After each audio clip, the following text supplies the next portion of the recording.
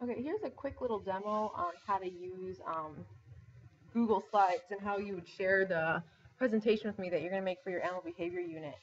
Um, so here's like your Google Drive that you can access through Lake Park's site and your account. So if you go to Create, go to Presentation.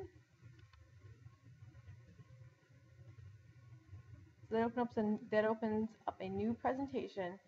Um, you can pick a theme, so there's different themes here. I usually go with the plain white one, but you can jazz it up if you want to.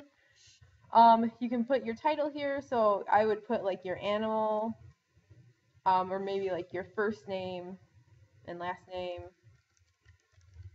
and then your animal. We'll say, I'll just put dog here. No one's doing dog, but that's okay.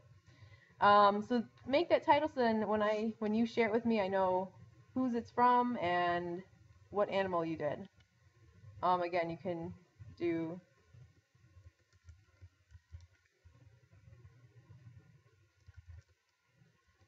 okay.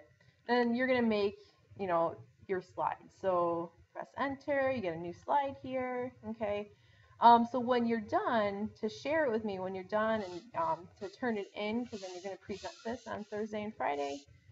You're gonna go to share. And this will load. Okay, and then you're gonna type my email address. So lmcnamara@lphs.org. So just a bunch of A's in my last name.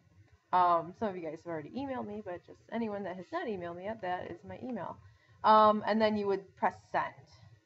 Okay, so send, and voila.